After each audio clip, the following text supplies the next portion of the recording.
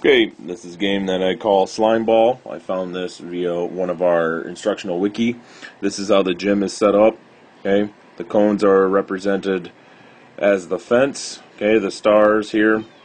The stars mark the players, and the little white circles are playground balls or soft rhino skin balls or beach ball.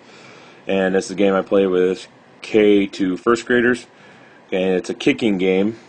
So essentially what it is if this person, if this star here, this star, their job is to kick this ball, okay? Their job is to kick that ball, and these are the slime balls, okay? They cannot touch the ball with their hands, because if they do, they get slimed by the slime ball. Okay, and I tell the kids, tell them a short story that this is, they wear their slime protective boots, and that's why they can kick it. So the ball is supposed to go over to the other side, okay, goes over to the other side, okay. Then, if it's here, then obviously this player kicks the ball back over to their side, and they keep kicking, okay.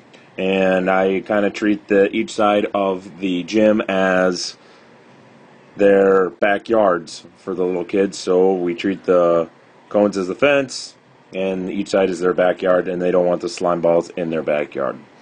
Okay, so, and I keep playing, and then with older kids, obviously, when I blow the whistle, if there's more slime balls on one side, then the other team wins and things like that. But for K to 1 kids, it's just keep on kicking, and that's how I got this game.